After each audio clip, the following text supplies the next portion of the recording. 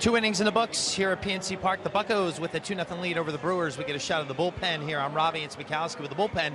Is going to have a drastically different look when you see some of these guys come into the game, and it might be noticeable. They all shaved their heads. They all did it in unity. A couple guys started, so they decided, what the heck?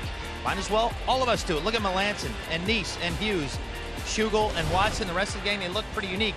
It started with Juan Nicasio and Neftali Feliz. They were the first two to do it. And then tonight's Twitter Tuesday guest, Archimedes Caminero, got in on the action as well. And they looked around at the rest of the guys and said, hey, if a few of us are going to do it, might as well all of us do it. So if they look a little different with their hats on tonight, Joe, it's because they do look a lot different. Robbie, I'm in. I'm going to do it. Why not? Joe, I think you should. I think that look would be good for you.